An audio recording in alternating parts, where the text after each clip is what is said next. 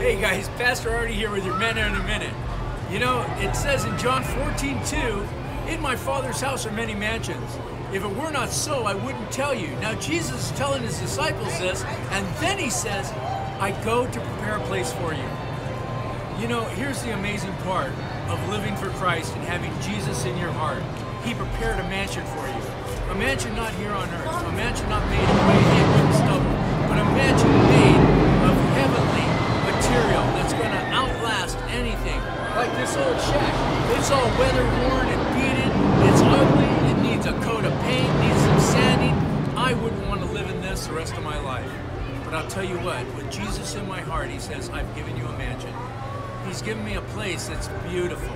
Someplace I can live for all eternity without having to worry about the plumbing, the electrical, anything. Everything's taken care of. So today, guys, if you want a great place to stay when you die, give your life to Jesus. Let him live in your heart, and you live through him and allow him to live through you. So from Linda and I and the rest of Rock Ministries, we love you guys. We're praying for you. Have an amazing week this week, and we'll talk to you real soon. Talk to you later. Bye.